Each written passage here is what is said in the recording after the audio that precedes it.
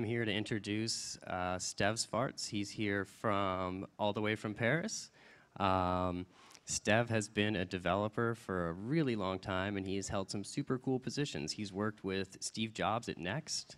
Stev has been one of the first certified Java developers. He was an advocate for .NET way back in the day, and so when I look at Stev, I really think that he's somebody who has seen the past. He's seen where .NET and Azure and Next and all these big companies have been, and he's been a developer for so long that he knows where we're going and is always looking towards the future. And so Stev is constantly building amazing chatbots for our team, for customers to use, for people to hack on at hackathons and really figure out and understand the chatbots. And so I think you guys are very lucky to be here today for one of his sessions.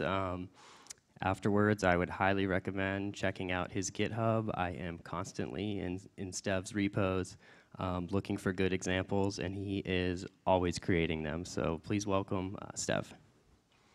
Hello, guys. Yeah. Then, thank you very much for the introduction, Austin. You'll see I have a French accent. Let me know if you prefer me to speak French. Oh, I have to stay in the light. Then I have a challenge is to teach you everything I know about bots in 40 minutes. And I think we can do that. I've been playing around with bots for some time, and the first part of the conversation will be much more about the basics about bots, but I want to tell you about what gets difficult when you start building your bots and how you can get above those difficulties. How many of you have already built bots? Okay, a few of them. Okay, okay, very good. Then for the beginners one, if you want to follow along, you just create an account on developer.ciscospark.com. And from there, this is a classroom. My goal is ready to put you to give you hands-on. I will also show you some resources you can go to. But the first part of it, you may make it, even if it's a large classroom. Okay, then you know me already. I've been running operations at several companies also, which means that, yeah, business is critical. And chatbots, I like them, I love them. It's a toy, we can have fun with them, but it can also be something very critical for an enterprise. And this is where this talk is going to. Let's talk about bots, how I started with bots. This is my first bot. First bot with Cisco Spark. It was Daisy. I named it like that. It was for my kid. She was 6 years old at that age. And you know, if you're 6 years, you're just trying, you know how to write your name, but you don't know about spelling, how to interact with the user interface, how to work with the keyboard.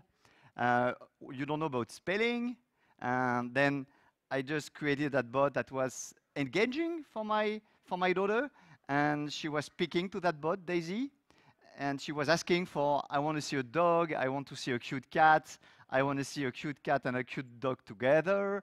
And I realized after a few months, she was able to write pretty well because the tool was helping her when she was doing mistakes. She had to go back when she was doing a mistake and to move forward. And it was a very good educational tool. And now today she's second grade. 2 years later, I don't know the name in US school, but anyway, she's been learning now to write and to do spelling. And she's pretty good at that. And sometimes I'm saying, well, maybe it's because of Daisy. Then a bot can do that. It's still on my GitHub if you want to meet Daisy. And then there's someone, I'm in France, I have a good friend called DG. He works at Cisco, he's in Amsterdam. I met him last week, and he does crazy things with bots. And he's also giving a lot of trainings in Europe. And one of these bots is about giving him the camera. It's the entrance where he lives. Then that's one. I think he has connected his dishwasher. And sometimes his wife says, hey, why are we buying this new machine? Says, hey, look at that, it's got an API. I will know when it's running around. And then he has something for his toilets. How many times he flushes his toilets per day? Okay. Then just imagine this is the internet of everything. It can be anything. When we do hackathons with Austin, we've been in Portugal. We had a great hacking company there. They were taking all the house was automated and they connected with bots. Okay, then that can be what you do. You can also do something more technical. Then this is an example of a bot that extracts some technical information that's pretty useful for developers that work with Cisco Spark. We may use it during the demos. And another bot I'm using a lot is a Cisco DevNet bot. Then this is what it does here. You just ask the bot what's going on now. Then see it here. I will start a tool called ZoomIt. If you don't have ZoomIt on your machine, you should on your Windows machine, you should install it. Look at that. It's pretty handy now. Everybody can see, even at the back. Okay, then when you ask the bot what's going on now, you say, hey, DevNet Create is going on. And if you want to continue the conversation with DevNet after this show, you just type next, and you'll see what's going on in the next weeks. You have some comments like next 10, and you'll have the next events coming up. Okay, and yeah, that's it. Then think of those kind of bot more enterprise related. You go to a backend, you extract some data, and you push them back to the user. Okay, and then this starts a conversation. And now I'm going to explain you what it takes to build those bots from a developer perspective. And then first, you need to choose a platform. Then for the purpose of these demonstrations, we will use Cisco Spark, which is Cisco's collaboration platform. It can help you create messages. That's what we will do a lot. But we can also create meetings and calls. And the classroom, right after me, will show you how to create a video application from scratch, just to integrate video into your existing apps. Okay, and that's the announcement we made in the keynote today. What about the platform we're using? The Cisco Spark platform is exposed through APIs, and you can reuse them and leverage them without installing anything on your backend. You just leverage cloud services. For now, we'll concentrate on messages. Then first, you choose a platform. Second part is this platform needs to have an API, and so that you can interact programmatically and say, I want to create a room, a space where I can chat. I want to create a message. I want to delete message. This is the important part of it, how you interact with the tool. But the other part is webhooks on Cisco Spark. And I'm going to explain now what is a webhook, because this is the technology that goes behind and helps implement your bots. Then, when you create a bot, and you saw my bot working earlier, the Cisco DevNet bot, you ask a question, you get an answer. Then it's your code running somewhere at your enterprise company or in a public cloud, anywhere. And the user is chatting. Then first thing he does is interacts. The cloud platform gets the messages sent from the person and then pushes it back to an internet, a publicly available endpoint on the internet. For that to happen, you need to create what we call a webhook to register where is your bot listening. And this is the first part of the job. Second part of the job is when you get those comments coming, you just send them back. Then you post back. Okay. Then now let's get hands-on and see how it works. We'll start from scratch. Then for those of you who created their developer.ciscospark.com account, and the good news, developer.ciscospark.com is a developer program for Cisco Spark. When you connect and sign in, it's exactly the same credentials than when you run Cisco Spark. Okay. And it means you only create one account. Then if you've registered, you should see your ID there with some information, your private token, with which you can connect to an API. But here, what we want to create a bot. For that, we go to My Apps. You just click this area, and you're being brought to a user interface when you can say, I want to create something new. You click the plus button. I got a lot of bots. Okay, I'm being paid to create bots. I've got hundreds of them. Every time I do a conference, I try to create a bot for that. That's fun. You'll see. And then, oh, did I click the wrong button? Then plus.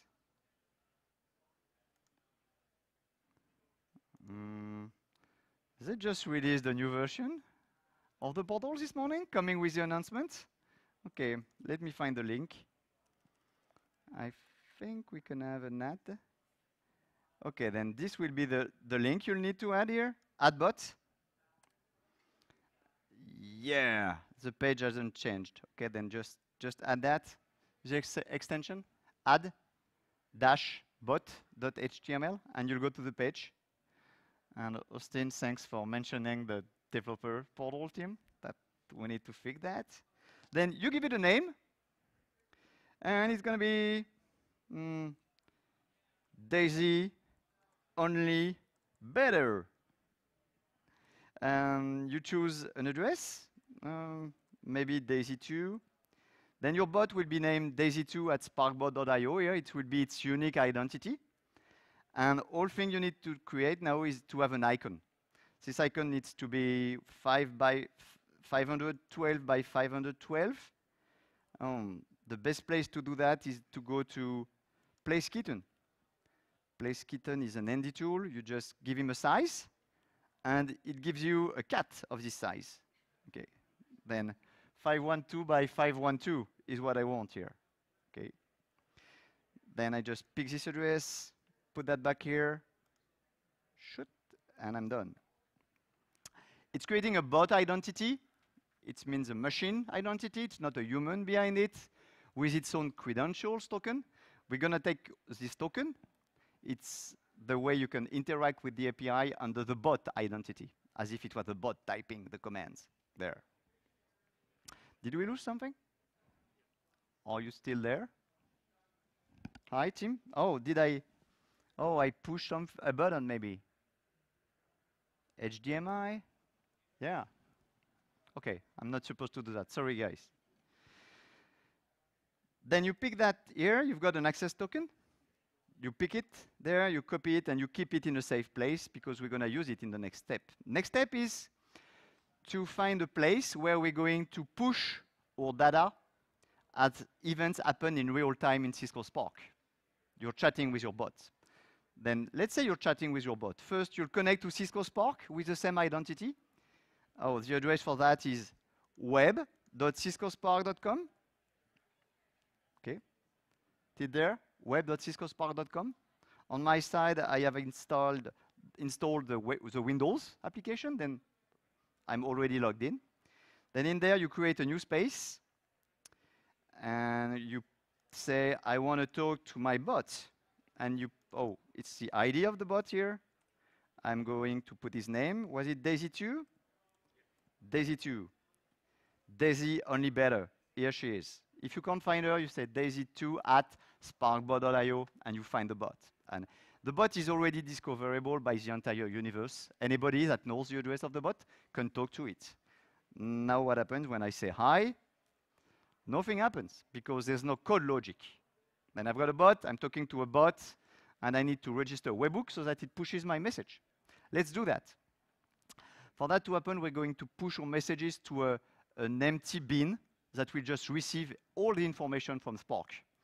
The tool I'm using to do that is a free tool. It's called request.b.in. It's very handy. If any of you is keen on bots or doing interactions on the internet, it's just a place where you can push data flows, JSON payloads, for example, and see them going around. Then here you click Create a bin. I'm creating a request bin. See there, I've got an ID, a unique ID. If at any time someone is pushing data there, I will receive the message. Then now we want Spark to push data here. How do we do that? We register the webhook. Then let's go back to Cisco Spark for Developer. I go to the API reference documentation. This is where I created my bots. And I will click on, I have to pick my token because I'm going to use that in a few seconds.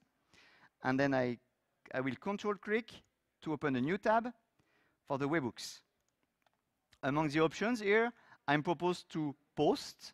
Post in REST style means creation. Then I will create a webhook. I will pick this line. And there I've got an interactive interface that lets me place some REST calls towards the Spark cloud. Then I want to create a post request to this endpoint, v1/webhooks from Cisco Spark. I will press this button here, test mode, so that everything goes interactive now. Can you see the difference? Here it was documentation. Now it's live interactive documentation. Then I can go there and say, hey, this token here is my token, personal. Now I want to do actions to create the webhook under the bot identity. Then I will remove, I will keep the bearer part, and I will paste my bot account token. Then now I'm creating a webhook under the identity of my bot. I keep bearer in the space. And then I give it a name. It's, for sure, it's a DevNet, create, first webhook, whenever you like, so that you can remember it. And the most important part is the target URL. Where are we going to push those messages? And guess what? We'll go to request bin. Then I'm picking it again. I go back there, and I paste my target URL. And now I'm pushing my message to this place. What am I pushing? I'm gonna push everything. Everything is all, I think. And all events. Then now everything that happens, or maybe only messages created. Then it's either you want all events to be pushed to your webhook or only one type of events. You can choose that. The documentation is pretty detailed. You can put a secret if you want to generate an hash code for your JSON payload. If you want an hashMAC signature, so that you can be sure that it comes from Cisco Spark when you get post a JSON payload. And you run it. Then now it's a 200 means success. I've just created a webhook. Then if I come back to my endpoint and I want to show what's going on, it says, hey, nothing's going on for now. Of course, I haven't pushed any message to my bot. If I go back to that room and I say, hello again. Nice to be here today. Oh. It's a bit cold though. Okay, I have to say it's a bit cold. Okay. Okay, then now let's refresh my page. I go back to request bin. I refresh my page. And what does I get? Oh, I get data. Look at that. HTTP data and my JSON payload here. What does it say? It's JSON. And the best way to see JSON is to have an editor or to go to an online editor. Then I will pick this editor. I will paste the payload I just got. And I will refresh it. And I say, yeah, you just received from this webhook a message has been created. And by this person, if I checked, it would be me, Steve Swartz. And here is the data associated with it. And you find some extra data, okay, about the message that has just been sent to you. Then you've just understood that when you create a bot, it's about as easy as that. You create a bot identity, you register it on your messenger platform, and then the message flow to your bot. This is a connect thing. Next part of it. Let's see now what's come to your bot journey. First thing is generally in an enterprise, you'll be behind a DMZ. Okay, your bot won't be internet facing if you want to go to enterprise data. Okay, then the same principle that applied in the past, this address was an HTTP address, they will still apply, it will be exactly the same. Okay? Then you just connect them, you go to your IT shop, and you explain them, this is what I want to connect to.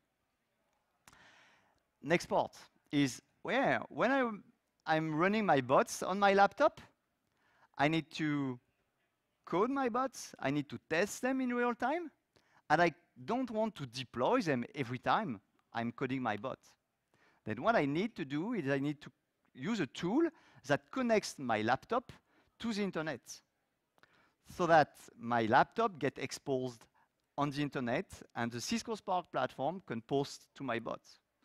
How does I do that? I use a tunneling technology.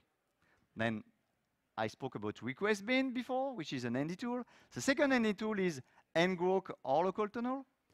I started with local tunnel. I tend to like ngrok very much now. And it's your choice. All those tools are free. And you create what you do when you start a tunnel. It's just one line of code. You will just do ngrok HTTP port 8080. And when you do that, instantly, or not instantly, when I get back my command line, okay. Now I have an endpoint that has been created here. Can you see this address? It's an HTTP address redirecting on the internet, redirecting to my local machine. Then instead of connecting to request bin, you just connect to that address, goes to my local machine, and connects to my code. Very handy tool for bot developers. 99% of the bot developers work that way.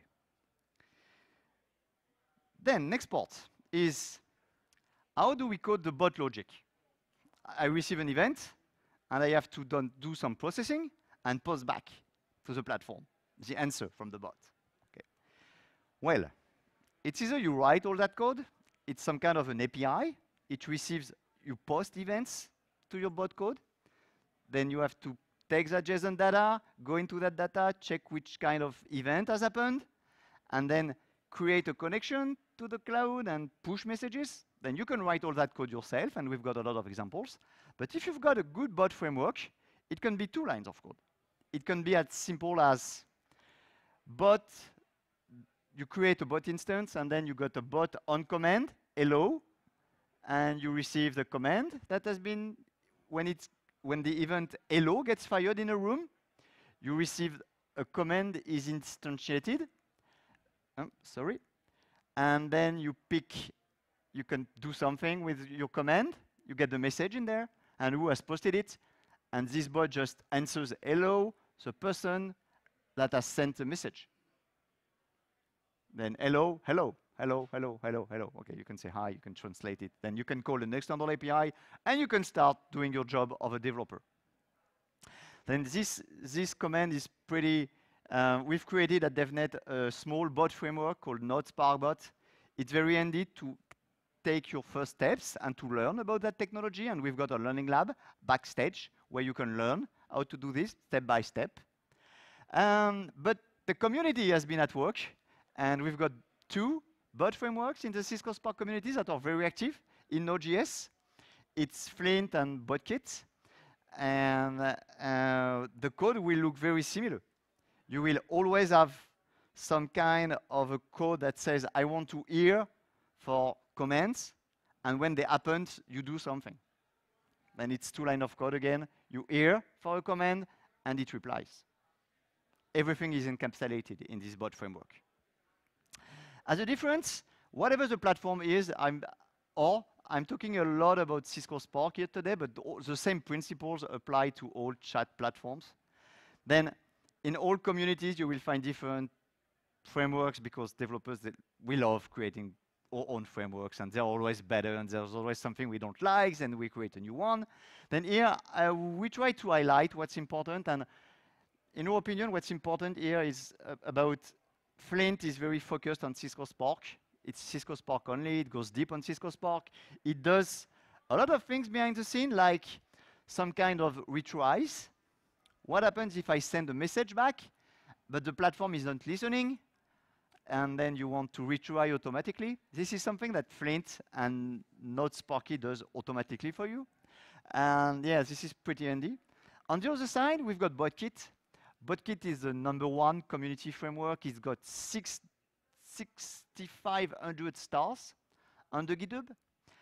It's one of the 10th coolest projects on GitHub, one of the most well known. When I say tens, not among the big ones. Okay, we've got Apache and a lot of big actors. But if you go to the smaller projects, it's one of the 10 biggest one and the most active recently. Then it's great because it covers several bot platforms. You can use the same kit to interact with, I don't know, whatever your platform is. Messenger, for example, then you can use the same platform to send your message and create an interoperable bot. You can change chatting platform. It has got a key value data store to store context, and that's what I'm gonna talk about now because it's more advanced concepts, and also conversations. And this drives us to the next conversation, which is, you know how to build a bot, you use a bot framework, you create a webhook, but what happens next? And we've got 15 minutes left to discuss that. Okay, then, first thing is, you want your bot to be pretty nice with people. Then, when you're here for the conference, we've created a bot. It's called the DevNet Create bot. Then you create a space called DevNet Create Classroom, and you'll just invite the bot there. DevNet Create, let's join the room. Okay. And other people, let's invite Austin. Okay. Then I just created a room with those bots, and guess what? The bot is already talking to me. Then this is what you want, okay? You want to know how you're going to interact with that bot. At DevNet, we've been working with the Cisco Spark team, and we've been analyzing the submission we have for bots so that they can get registered and referenced at a marketplace that is called the Depot, Cisco Spark Depot, where you can find about bots. And what we saw is that we had to refuse some bot submissions just because the bot didn't have a good user experience. And the first part is, first you want a bot to welcome your users so that you know what you can do with that bot. Then here, see here, you say, hey, I'm the DevNet Create Bot Conference. This is what you can do with me. Okay. That's great. How do you create that? Well, in fact, it's one line of code with BotKit. You just add that controller. You've got that controller on BotKit framework, and you say on, and you reply when you've got a message. And I'm the DevNet Create Bot. Okay. All that code is online. You will just connect to GitHub, Cisco DevNet, and DevNet Create Bot, and you'll have all samples. You know how to host it. You know how to run it by yourself. Okay, but it's 2 lines of code, and you've got your bot saying hello when he joins the room, and you hold time. Next part is, you want to make it simple for your users. What if someone forgets what your bot is about? You just add an help command. When someone types help, you give him some help. Next part, what if someone says something not correct? Let's say, for example, here I type help me, okay? This is something the bot doesn't understand, for example. What should happen there, in your opinion? Oh, first thing is here, I'm not mentioning the bot. Then here, I will have to mention him. At DevNet Create, help me. This is some security feature we have in Cisco Spark that requires you to, when you talk to a bot, you need to mention him so that the bot can't capture everything that happens in a room. Because otherwise, it would take all your information and would be able to read them. Then as it's not a human, is just supposed to take the messages when he's mentioned. This is what I just did here by adding his name. Then it says, hey, help me. It says, help me. And it says, oh, I help you. What if someone now says, at DevNet Create, Toto, which is a French word which means fou, okay, and says, hey, sorry, I didn't understand it. Try something else. And then, yeah, and then you want your bot to be pretty handy. Then you say, hey, DevNet Create, what's the job of your bot, its real behavior, is to tell you what's going on now. And now it's the mini-hacks are running. It's apps mid-deploy in Seattle, right there. And here we are running a classroom. Okay. Then this is the real behavior of your bot going on. Then don't forget the fallback command. I see a lot of bots that don't have a fallback command, and you're just trying to interact and to talk to the bot, and you don't know how to do it. Again, it's one line of code with BotKit. You just add at the end of your code. If I hear anything, you have add hello, hi, help, now, current, all the words you want, and the last one is anything else. And when anything else is pressed, you just say, okay, you need help, guy, because you did not make it. Next part. The next subject is what most developers contact us for at DevNet is say, okay, that's nice, but I want to have richer conversation. And for that, a lot of people have heard about NLP, and they say, okay, now I will have to go to another platform to create something more sophisticated. I have to say it's not the case. There's a lot of situations you can handle with your own local code and BotKit. I will show you what. And then, what are user context? User context is this ability to say, hey, DevNet Create, show me the next maybe 3 events, next whatever you want. And here now I get the next activities, and it's got a number there. Which means that after that, I can type another command with a number, and my code will remember that that number references something I said earlier. This is pretty complicated to build because you need to have some context, it's asynchronous, and it's related to each person using the bot, okay? The number 3 for you will be different for Austin and from any other people here because you have loaded different data. And that is something that BotKit does by default. It's just embedded in the tool. You can store data that has been gotten and store it in a user context so that you can reuse it later. Then this is an awesome job here. Second part is, what if your user just says about? Then now let's do it. It's going to be more fun. Then I ask DevNet Create, tell me about the next 100 activities. Okay. Then now I've got everything that's coming on till tomorrow.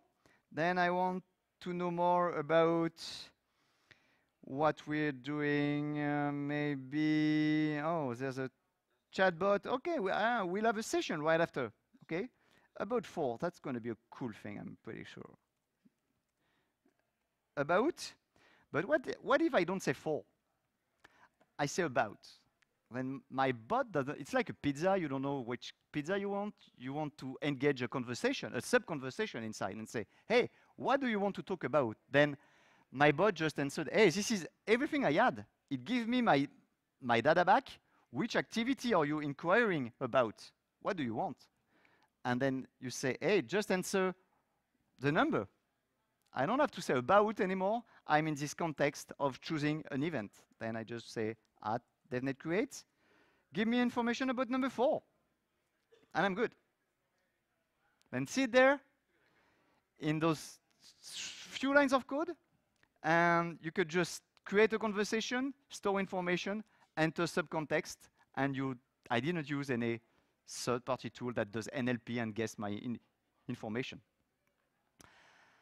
Then this is what you can build today. Now I'm going to talk about what you can't find yet on the internet, what doesn't exist, and what propositions we can do, and how we're going to build the future of bots.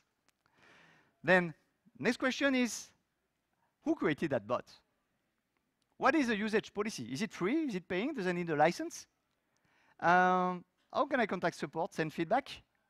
And what about that, the data? When I use code, I have a data. When I use something, I have Creative Commons, so that I know the license that goes with the document. I know also the policy of websites, the policy of when they use cookies to store my sessions. How that bot is going to use my data? And this is a strong concern for anybody. Then, what I proposed here, I just added something very small to my bot. I said, hey, when someone says ping, you will just answer him some information about you. Then it says, hey, this is DevNet who created this bot. If you need support, you just call Steve. And then you can say, it's been up since that time, there's a version. And if you want the code, you can just go there. Okay, it's just meta information. But there's no standard for that. You will have to add it, and the people will have to know it. What about we create a standard? And if we create a standard, what if it was exposed by the bot itself?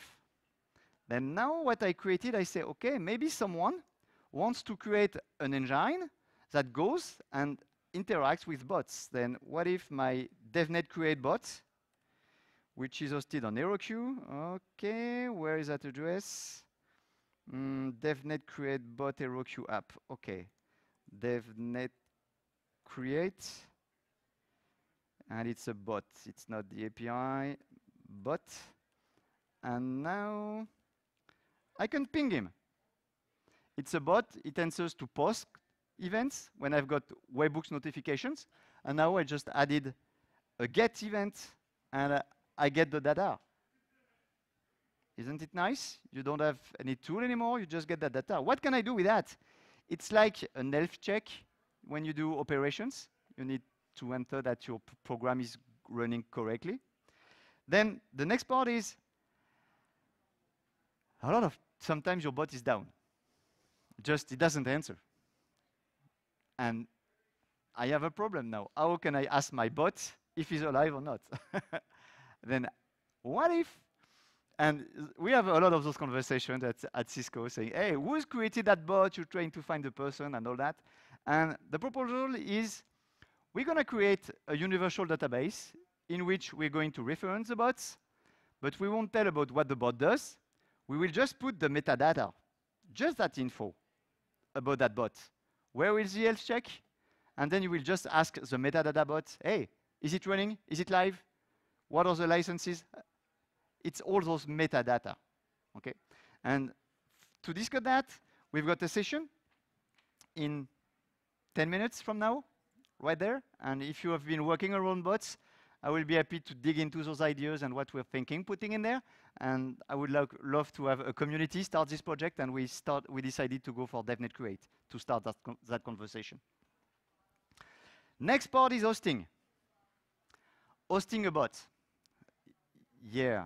Hosting, at the end of the day, a bot is nothing more than an API. It receives post commands, get commands. Then if you know how to create a website, to protect it, it's HTTP. An API has got some extra best practices. When you create an API, you have to take care about authentication, rate limitation, caching, doing some logging, transformations.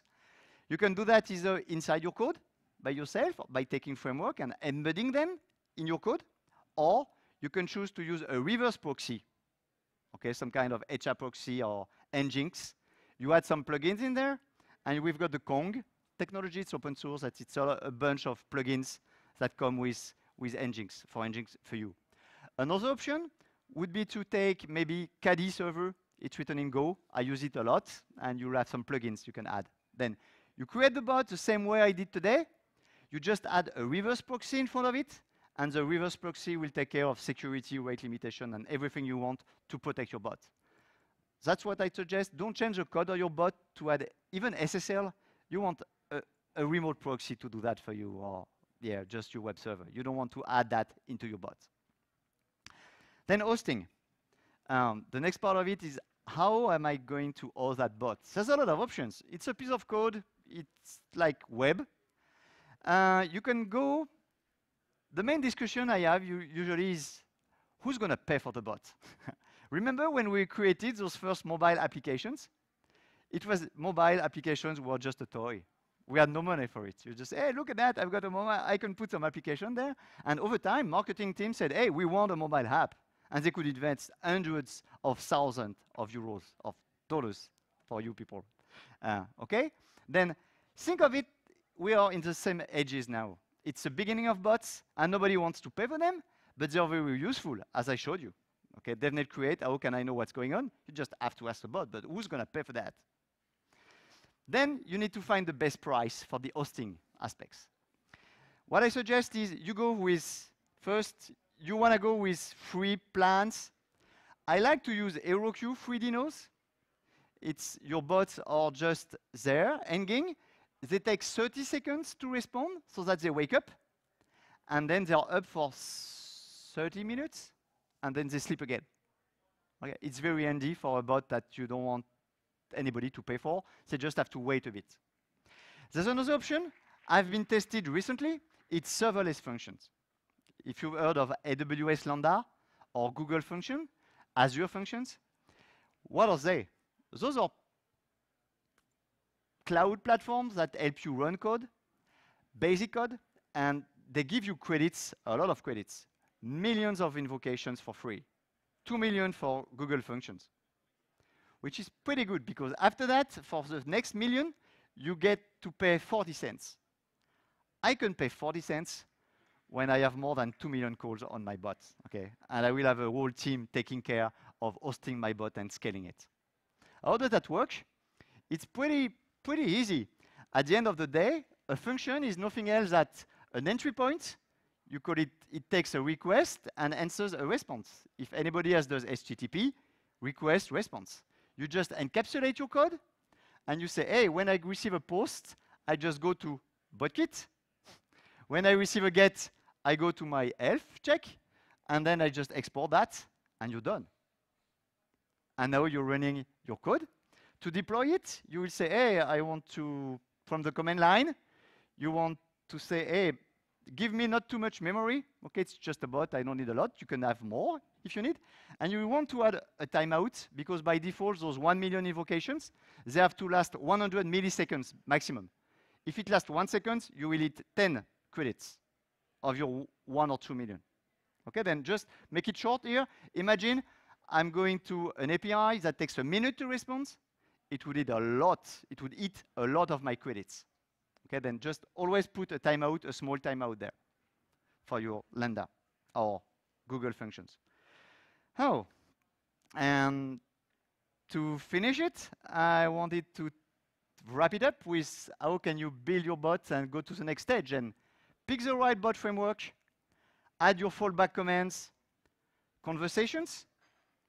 Test is really challenging.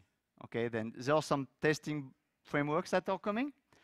Choose the best hosting approach, challenge you, or even host it internally. It's the same technology, but nobody's ready to pay for that. And monitor your bot activity. There's some bot frameworks that do that. Bot analytics, there are some others, just look for that. Google also just recently proposed a Google Analytics extension that works for bots. And for the last part is the natural language processing. Then I showed you how to create a conversation, how to store user context, and it means that we can go pretty far when we interact with a user building that. Then what I suggest is you don't turn to NLP right away. NLP is guessing what the user means. The user wants a pizza, the user wants the food, and I can get that, or he wants to, yeah, I'm pretty good at that, okay? Sorry again. And then I think it's really relevant, those NLP tools, when you are in a B2C scenario, when you're using something that talks to a real customer, like call centers. Because you've got someone joining a conversation and you just want to start, you're starting the conversation, you don't know what he wants to do. But if you think of it, when you've got some enterprise business tools, the people are joining Salesforce, for example, because they know they want to know more about their deals they're working on. And we are enterprise people here. Maybe it's part of your code or your B2C. Then if you're B2B and it's internal tooling, you certainly don't need an NLP tool. If you need one, just go to Rasa.ai. We mentioned it earlier, I think, in another talk. It's a free way to do some NLP if you want to host it at your company. Otherwise, use one of those NLP tools. They're great, a lot of them. Just make sure that it introduces an extra third-party service that can fail, and it lowers your total SLA, okay, because it's an extra step. Then, if you want to know more and practice with those bots, we've got a room just behind. You can learn. It's in 15 minutes, you will have your own bot running, and you bring your laptop, and we are here to help. And thank you very much, guys. I'm taking your questions.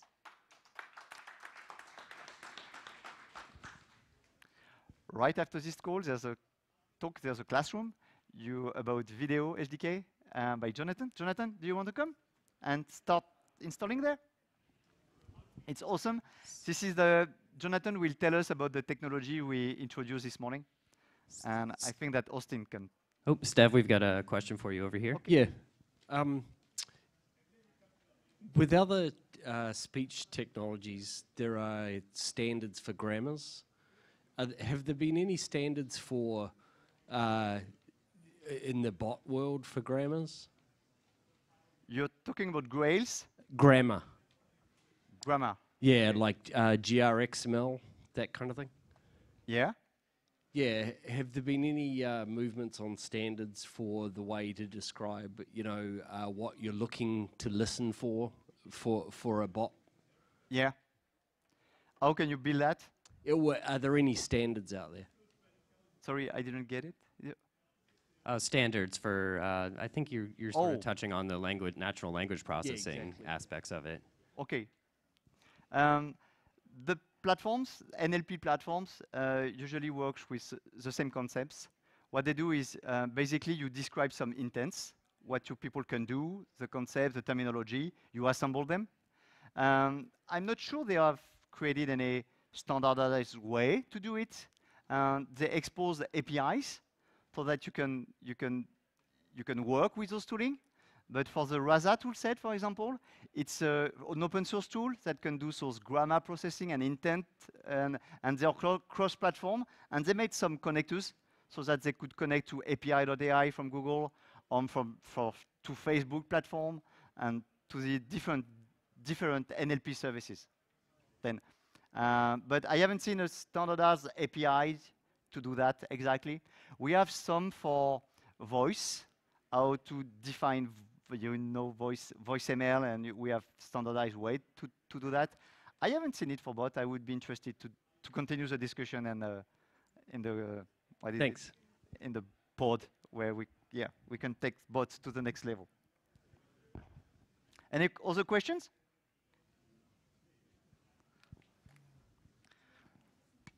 Great. Right, thank you, Steph. Thank you. Thank you again.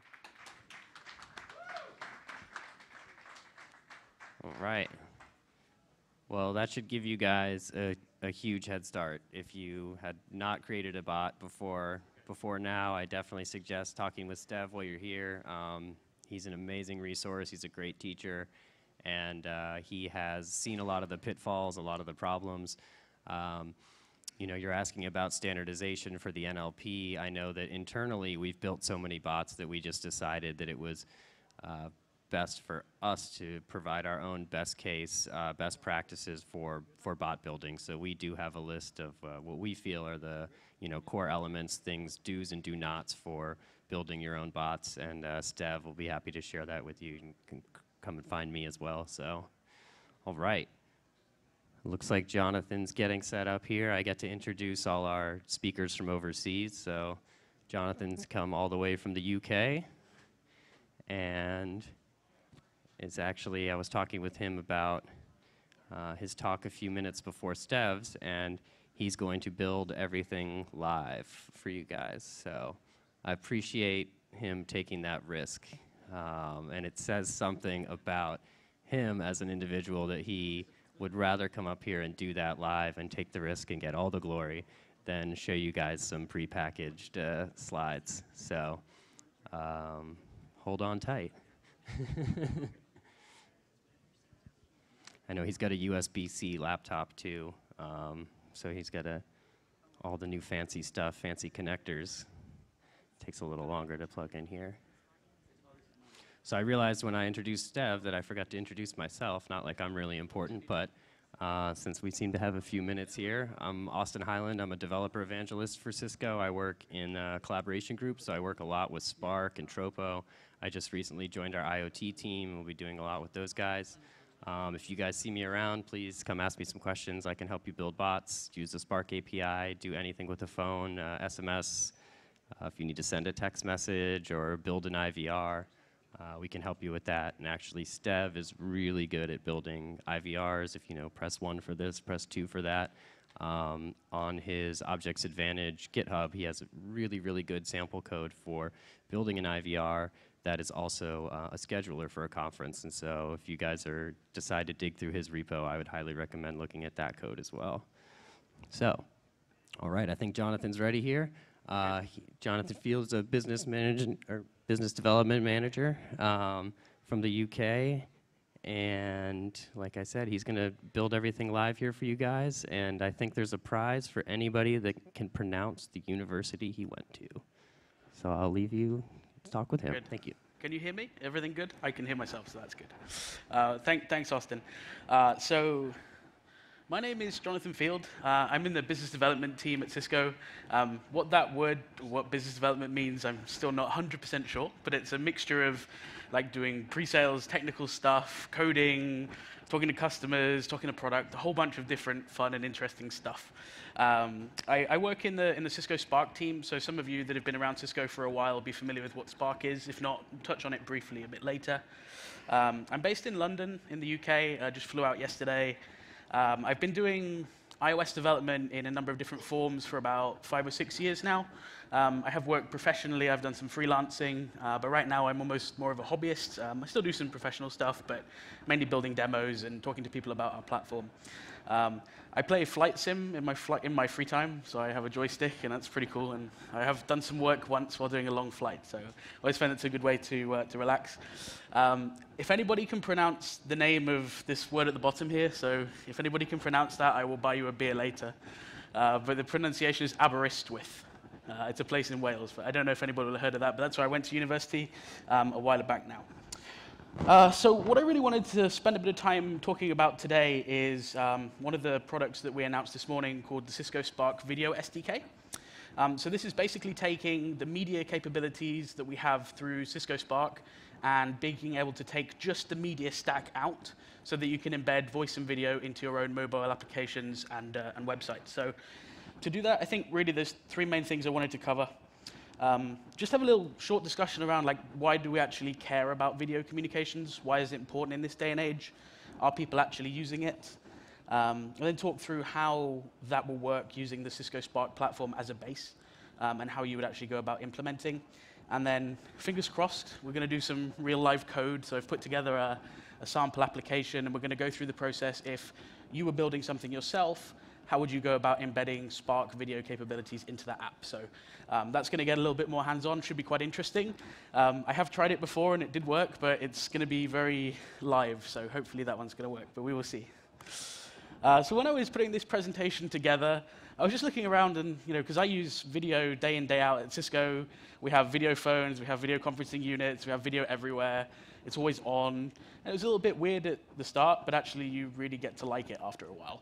And I was reading about when WhatsApp added voice and video calling capabilities into their app. The video piece actually only came quite recently, but there was an article on Mashable, which you can see at the bottom there, and they were saying that just in the few short months that they've been doing video, they have 340 million minutes of video per day going through the WhatsApp video platform. That's like a crazy amount of usage, right?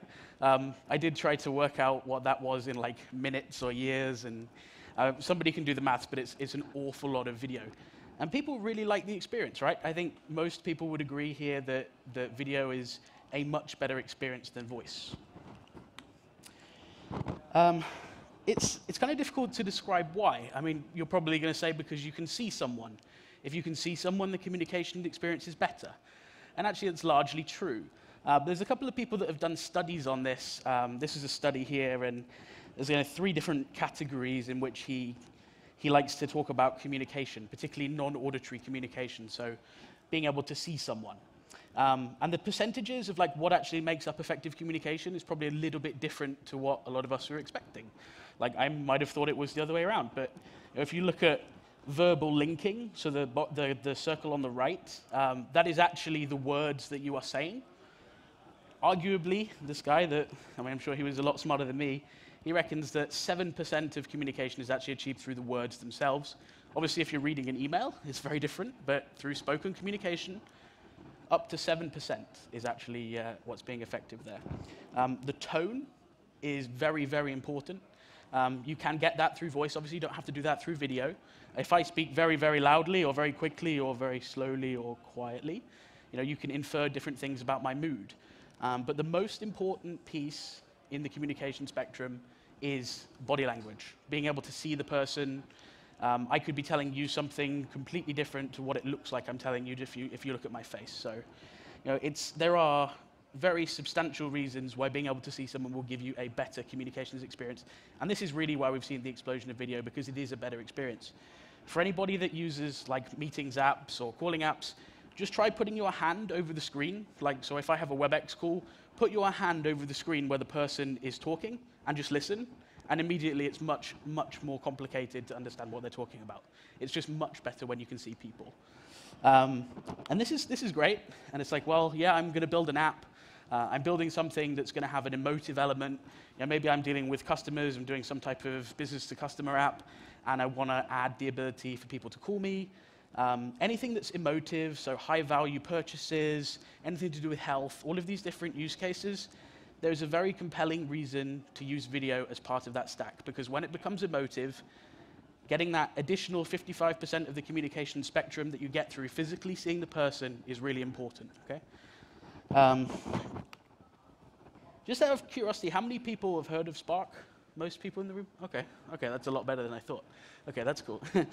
So I work on the Spark team, and I'm really just going to talk about now a little bit around like how Spark works for those of you that aren't familiar with it. But you can install Spark onto your iPhone, your iPad, Android devices, onto your laptop, and also use it through a web browser. So there's a couple of different ways. Go to ciscospark.com, sign up for a free account, log in, you can send messages, you can send and receive calls, do multi-party calls, all of that. So it's very simple for you to consume video calling through Spark today. You just download the app, it's going to work. And what the Video SDK is designed to do is allow you to take the media stack and those video calling capabilities, but use them without having to use the Spark client. Okay? So you're still going to be using your Spark account for authentication, but you're going to be able to do it through a device, a mobile app, or a website of your choosing. Okay? Another question. How many people in this audience would say that they are sort of familiar with what unified communications is from a Cisco standpoint? Okay. Okay, about a third. That's probably more than I expected, actually. So if you want to embed voice and video into your apps, you need to understand just a little bit about how you would do that.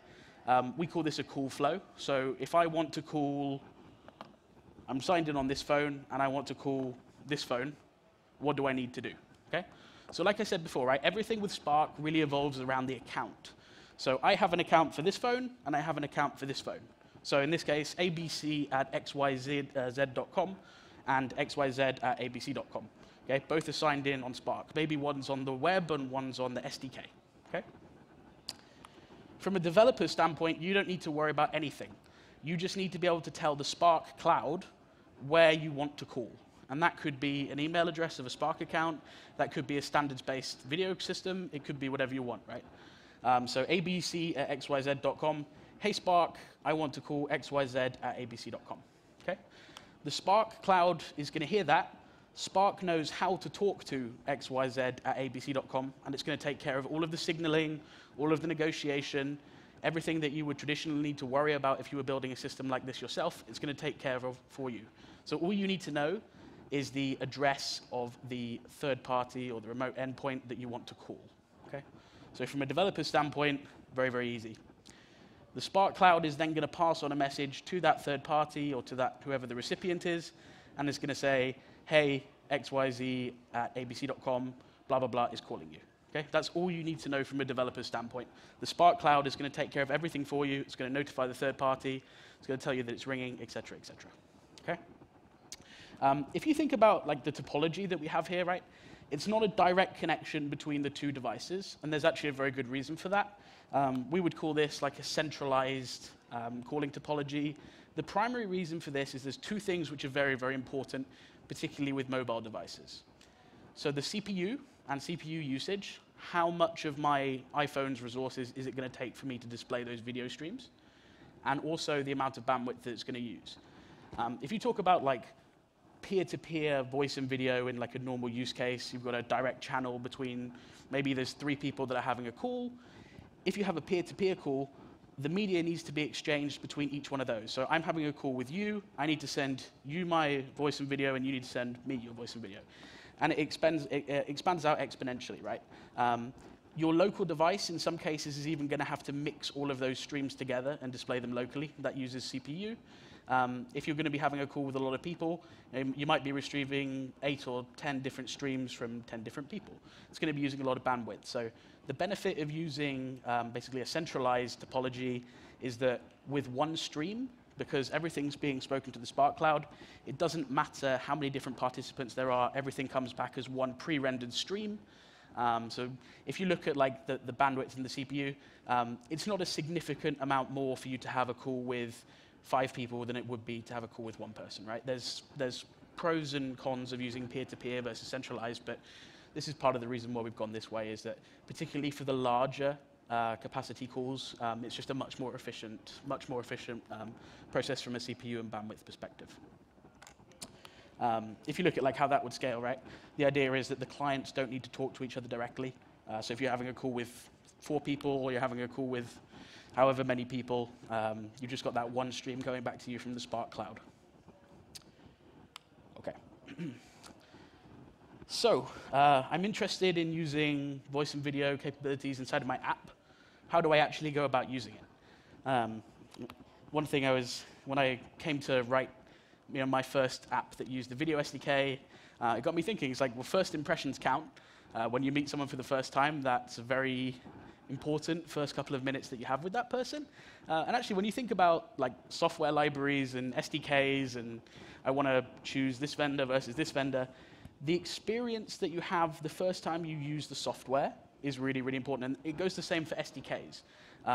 For those of you that have developed on iOS before, there's a website called Cocoa Controls, which lists a load of third-party SDKs and libraries and helper files. And I spend a lot of time on there just scrolling through, and it's like, well, this one looks like it meets my needs, but I download it, and then I try and run it, and it's like, well, it's not compiling, or there's some dependency missing. And really, what we've tried to do with Spark is make that as painless as possible. But there are always ways to make things less painful.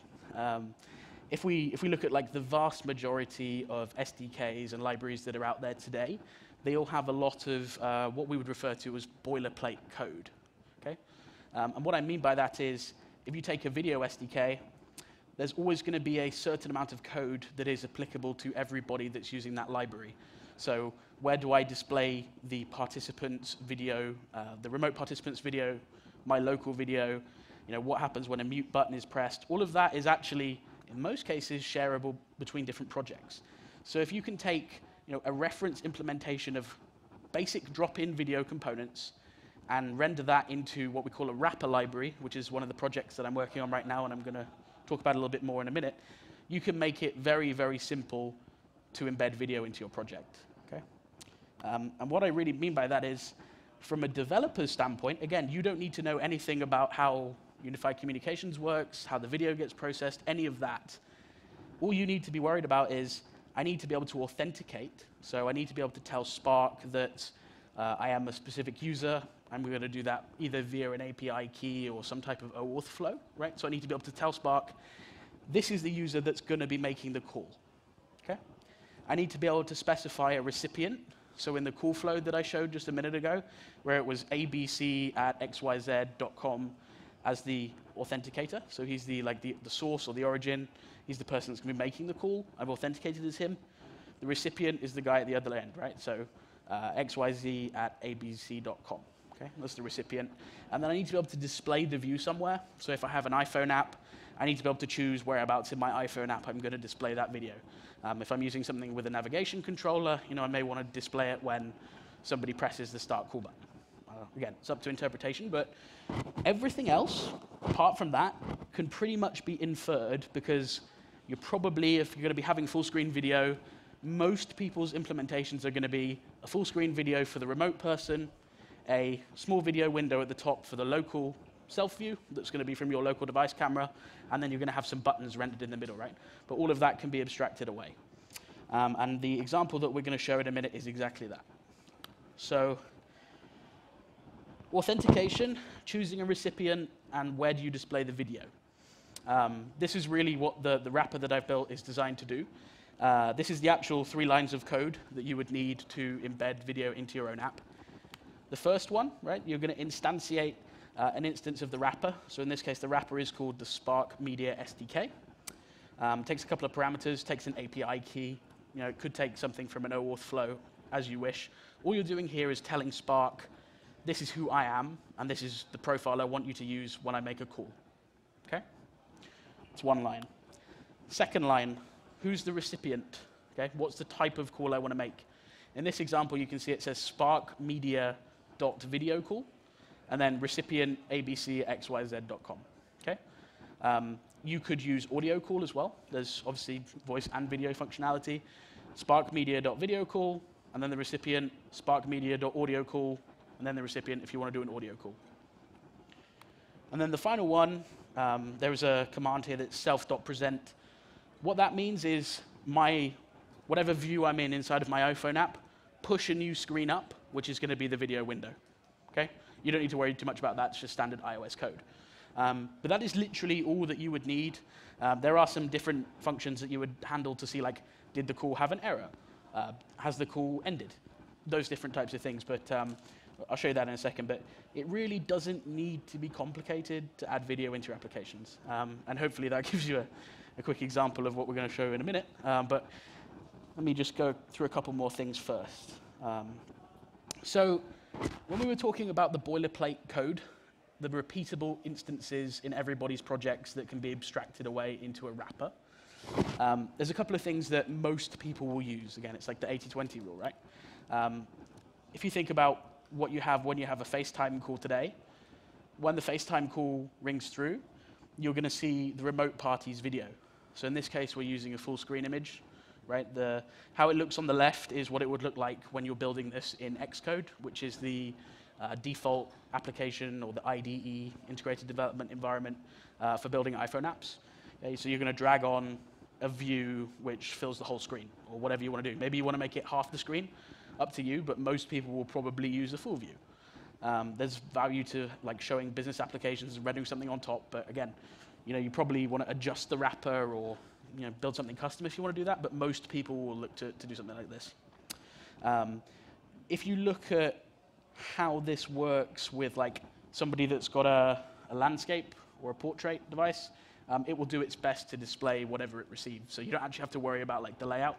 Just tell Xcode where you want to display the video, and it will figure out the best way to show it. Self-view. Again, in most cases, people will like to include a direct stream of what the remote party will see, maybe in the top right corner. In the wrapper that we provide, you can drag and move it around to wherever you want to, but it's up to you, right? I've seen some people that don't want to do that, right? They might just want to have like one-way video, and they might want to have voice going the other way.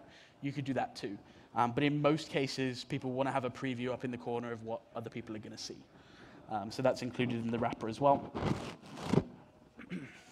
And then the final piece, really that's applicable to most projects, again, there are some differences, but there's a mute button, a hang up button, and a rotate camera button. So I want to mute or unmute, I want to hang up the call, or I want to flip the camera around. So I'm using the front-facing camera by default.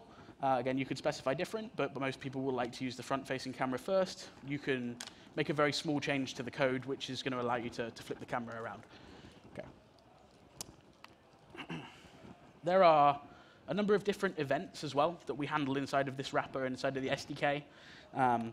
Nothing too complex in this example, right? But there are things that you will want to be notified about as a developer so that you can take action.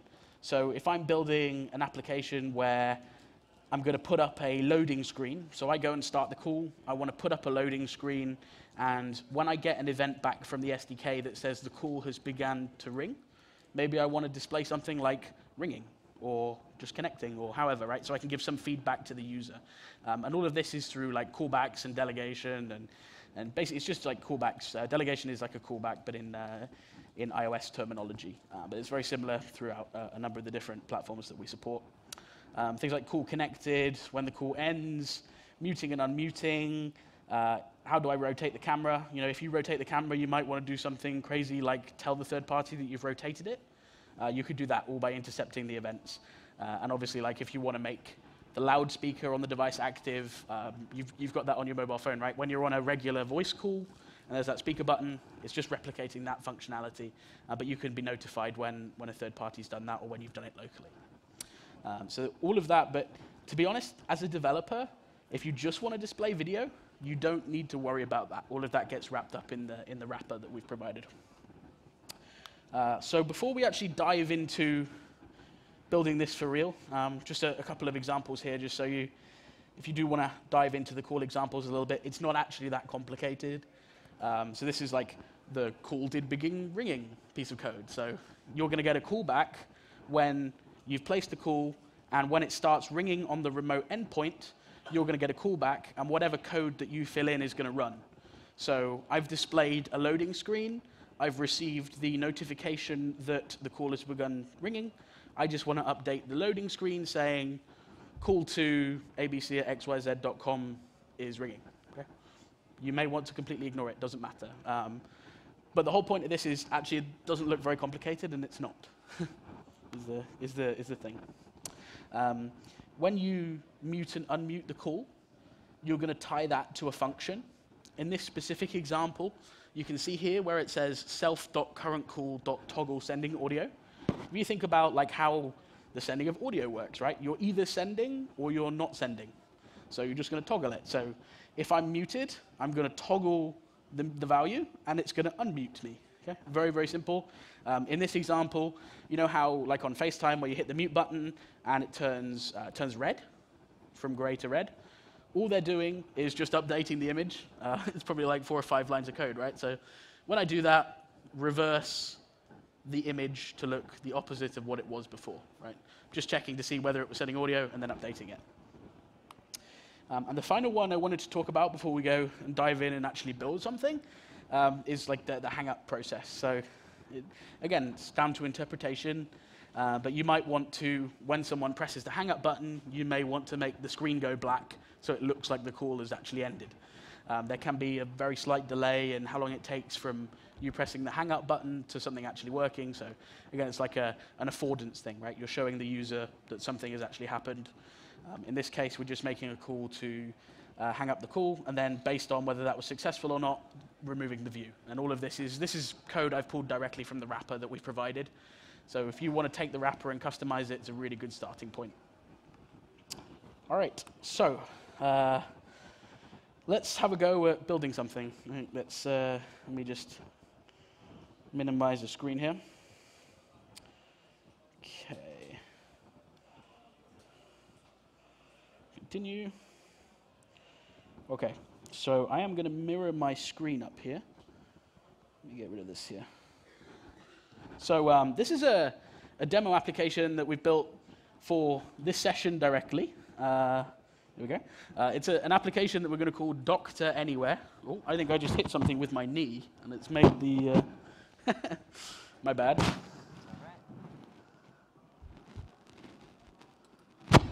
There we go. Perfect. Thank you. This is an example that we put together specifically for this session. And the idea here is that we're going to have an app which is going to give you, as an end user or consumer of the Doctor Anywhere service, the ability to make a call to a doctor or a medical professional directly from your iPhone, right? So I'm going to sign in, just some hello@abc.com. Sign in with some random password, okay? And this is the app that we've prepared so far. So a very simple application that we've mocked up, a number of different medical professionals that are available. The ones that are available are in green, the ones that aren't available are in red. And the idea here is that we want to add voice and video capabilities to this app. Currently, this app knows nothing about Spark, it knows nothing about voice and video, and what we're going to do over the next 10 minutes is show you actually what the process is to integrate that. The idea here is that I will click on something, and that when I press that start button, it's going to kick off a video call. Today it won't, like right now it won't. If I hit start, it's not going to do anything, okay? So if I hit that there for a second, let me cancel that and move back. Okay, all right, so let me know if this looks all right on the screen for you. Did you see that from the back? That's good? A little bit bigger? Okay, that's fine. There we go. All right, is that better? Good. Okay, so you don't need to understand what most of the code that's going on here is. It's just the source code for the application that I showed you. And the important bit that I want to show you is, do you remember this view here? This start button? Yeah? There is a callback that is triggered when I press that start button. That's what I've built into the app so far. So if we find that, you can see this line of code here, right, is encapsulated by this callback. So that start button, when that is pressed, I want to execute some code which is in here. So what we need to do is basically fill this function in with the Spark Video SDK so that when you press start, it's going to kick off a video call to whoever the doctor is. Okay? And the way that we're going to do that, let me just bring up the command line here and make this a bit bigger. So has anybody ever used Cocoa Pods before or heard of Cocoa Pods? Not very many. NPM? Okay, a couple. Ruby Gems? Okay, those types of dependency managers. So think of this as like, it's basically a manager for third-party libraries that you can very quickly add dependencies to your project, and it's going to manage them for you. It's going to take care of versioning, all of these different things. So I can basically tell CocoaPods, the service, that I want to use the Spark SDK, and it's going to figure out the files that I need, and it's going to build those into the app for me. And the way that this works is I'm going to open up the text file here. There's basically a file that sits in the root of the project, and you specify the different third-party libraries that you want to use. So I used a library here called IL Login Kit to do the login screen. I had an alert view controller that I used. And I've also included the Spark SDK, so the Spark Video SDK as a component. It's not been implemented in any way into this project. The reason I've just pre-compiled it here is I didn't know how long it was going to take to build the project on the stage. So I've pre-run that, but actually the project itself knows nothing about how to use Spark. Okay? So that's all I've done so far is I've added a line into my pod file that says Spark SDK. I'm going to go to GitHub and basically just download the wrapper file. So this is the wrapper that I've built myself, and you're free to use and update. And if you don't want to use it, you can just use our raw SDK, but it's up to you. I'm going to download that. You can see it's downloaded into a folder here. Okay. I am going to open Xcode back up again, and I'm just going to drag and drop the files that are included with that wrapper into the directory. So I'm going to say new group. I'm just going to call that Spark SDK wrapper. Okay. Then I'm going to drag and drop these files in.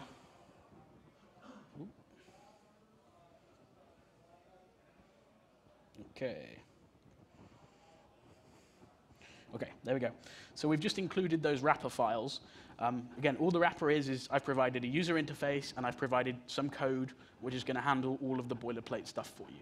So it's just going to give you a drop-in component for voice and video. So I now need to figure out a way to make this function start a video call. So the way I'm going to do that is I'm going to go back to the top of my file, and I'm going to import the Spark SDK into the project. So I'm going to tell the project, hey, you need to use Spark. So import, and then Spark SDK. Okay? So just included that. There's one thing I need to include here. So the callbacks. So there are some events that the wrapper provides, like, hey, you couldn't start a call because you couldn't authenticate, or hey, the call is finished and you want to display something else. In order to do that, you just need to include a delegate function at the top. That's it. Just tell it that I want it to inherit from that protocol. Then I want to scroll down, and I'm going to include those 3 lines that we showed earlier. So I'm going to go back to GitHub. Again, I'm going to show you exactly how I would do it if I was doing it for real. I would go back, and I would grab those 3 lines. So these are the 3 lines here. Okay. I'm going to paste that in here, so that this gets called when we press the start call button. I need to fill in a couple of pieces of information. So I showed you the API key earlier, right? I have a text expander, xtest API key. There you go. And it's going to magically fill in the API key for me. It was just a test account that I created. And then we need to tell the SDK who we're going to call. There is actually a function inside of this demo project I built that will do it dynamically because every doctor has their own address. But for this purpose, I'm just going to make a call to a static address. I'm going to call one of the guys at the back. I'm going to call the project manager for this project. Is it 1F or 2, Olivier? 1F or 2? Just 1F? 2 Fs and 1 T. OK. There we go. So I'm going to put Olivier's Spark account in, right? So oprofit@cisco.com, OPROFFIT. OK. And then this self.present thing will figure out where to display the view for us. One additional thing is there's a little bit of handling code, and you can see that I actually pasted this in here. So if the call completes and if the call was to fail, we would get notified of that inside of our code. Now, when you start a new app on your iPhone and it wants to use the voice and video privileges, so you want to use the microphone, you want to use the camera, you usually need to provide some type of feedback to the user as to why you're requesting those permissions. And the same is true here, right? For anybody that's going to be building anything with video or voice on iOS, you need to be able to tell the user why you're requesting those permissions. And the way that we do that, there is a little file included in every project. And this is going to be a bit small, but just believe me that I'm doing it. It just contains a couple of pieces of identification and different capabilities that you're requesting. So I'm going to add 2 lines into this file, and I'm going to tell the user why I want to use their video and why I want to use their voice. Okay? If you don't do this, the app will crash, and it will say in the bottom, you did not request the permissions correctly. Okay? So I'm just going to add 2 things really quick. One is privacy camera usage description. So why do I want to use the camera? Camera, please. I'll put there. And privacy microphone usage description. Microphone, please. OK. So I've just told the project here, the iPhone project, that I want to use those 2 permissions. And then when I come to use voice and video, it should present that to me. All right, so I think that, let me just check everything here. I think that should be good to go now. We should be good to make a call, assuming I've put everything in the right place. But let's try that. So let me fire up this device here. Cancel that off. Just hit this to build. This might take a second to compile, but while that's doing that, I'll show you what this wrapper is. So like the reference implementation, it looks a bit like this, right? So when we come to demo this in a minute, it's got like a call timer, so how long have I been on the call for? It's got a mute button, it's got a hang up button, and it's got a button to rotate the camera. If you want to change those, you can do it directly from the GUI. Really nice, actually. OK, so we have our iPhone app that's loaded, so our Doctor Anywhere is back up again. Let's give this a go. abcxyz.com. Password is whatever. OK, so let's try this now. So let's say I want to talk to the cardiologist, Dr. Matthew Franklin. Now, if everything's working, and hopefully it will, we should be connected via video. So let's try this. OK, oh, there we go. You see where we said microphone, please, in the code? Same with video, camera, please. OK.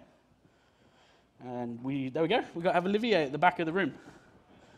You can wave, Olivier. He's good. Yeah, OK. There he is. He's waving at the back. There he is. So that's you can't see. OK, that's really weird. I can see on my, why is it not showing on the projector? I don't know why. That completely killed the moment there, but you can see it on my device, right? So that's the voice and video has been fired up. In fact, I don't know why that's not working. That's a real shame. But for some reason, it's showing on my device. It's just not showing on the remote output. But that's it, right? So that was effectively 3 lines of code. We included a couple of different things to make it work. But that was it. If you want to go ahead and customize it, you can. Just for reference, right? So I work with Fortune 500 companies. We did a proof of concept with one of the largest banks over here. We had voice and video integrated into their application for a proof of concept purpose in 44 minutes. Like it's just completely different to what we've done in the past. So very, very powerful. I'm going to hang up on you now, Olivier. There we go. I'm going to hang up on you there. OK. We may try that again. I may just plug directly in via HDMI if that would help. But you saw how it worked on my phone, right? I'm just going to talk a little bit about the actual wrapper itself. I think we won't go to the end of the hour. We should be good to finish a bit early. But the wrapper that's provided just wraps a bunch of that functionality together. Think of this as like a reference implementation. So everything that you need to use the video SDK, right? It's actually very simple. If you go to developer.ciscospark.com, click on the SDKs link. There's a bunch of guides that will explain how you can do it using the raw SDK. If you want to make it even easier, feel free to download the link that I put up on GitHub. And it's just think of this as like a bit of a tutorial code. So, it's going to map the remote media view of where the remote participant's video is going to be displayed, the local media view with the camera, all of the hang-up buttons, all of that's all wrapped for you. It's going to take care of the call starting process, what happens when you want to start a video call versus a voice call, because you might not want to display the full screen video, you just want to display like a black screen, or all of that's handled for you. And if you want to tweak it, just grab it, take it. If you want to make it work differently, look differently, you can do that. If you want to change the way that buttons look, I don't know, maybe you want to have like 2 hang-up buttons, go into the image and change that to be, I don't know, maybe you want to make like a rotate active button. There you go, you could have that, right? So you can tweak it and make it look exactly how you wanted to. Okay.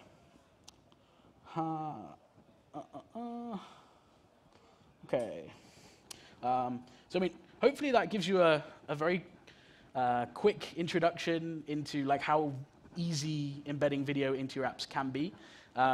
Anybody can do it. Like, actually, a lot of the shows that we do, we get somebody random from the audience to come up and copy the 3 lines in. It's not a particularly complex thing to do, right? A lot of it's taken care of for you. If you want to have a go at this yourself, you can go to developer.ciscospark.com. As of today, it's available now for you to start using the voice and video inside of your own apps. Initially, we support Swift, so iPhone and iPad apps are going to be written in Swift for the SDK. There is some backwards compatibility and some tweaks that you can do to make it work with Objective-C. That's no issue at all. That works just fine. On the web side, so if you want to embed this into a web app, we've basically provided a library that's written in JavaScript, and it uses the WebRTC standard. For those of you that aren't familiar with WebRTC, it basically enables plug-in-less video. When you go to a website and you think back in the day when you had like Flash, and you went to a website and it's like, you need to install Flash to be able to watch some content. It's the same thing, right? A lot of the time if you use some type of inbuilt video, voice and video calling that's embedded into a page, you need to download a plugin in order to be able to do that. With WebRTC, you don't. So you go to the website and it's just going to work. That basically means that today it works in Firefox and in some versions of Chrome. The other browsers, as they add support for that, Internet Explorer Edge, for example, not Internet Explorer Edge, just Microsoft Edge, in the pre-release branch has also got support for WebRTC. So really that functionality gap is filling in quite quickly now. The biggest one, really, that we hope will speed up is Safari. There's no real WebRTC support in Safari at all. When there is, it would enable so many awesome use cases.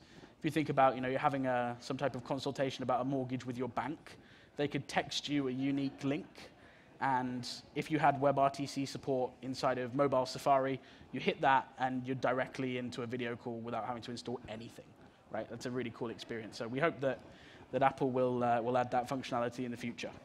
So yeah, if you're going to be building on iPhone or iPad, you can go ahead and use the Swift version. If you're going to be building for the web, you can use the JavaScript WebRTC version. Android support is going to be coming as well. It's just that we don't have that available yet. So those are the 2 that we're taking for launch.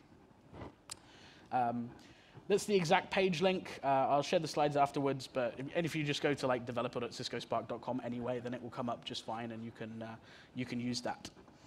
So that's really all that I had to talk about today. I think it was some probably interesting stuff for those of you that haven't seen how the voice and video piece fits together. I hope it was interesting.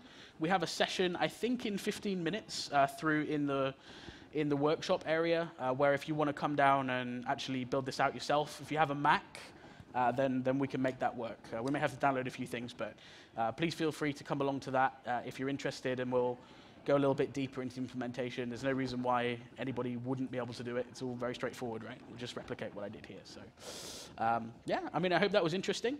We have a little bit of time left now, so if you want to ask a couple of questions, you're more than welcome to. Otherwise, thank you very much for joining, and I hope that was interesting.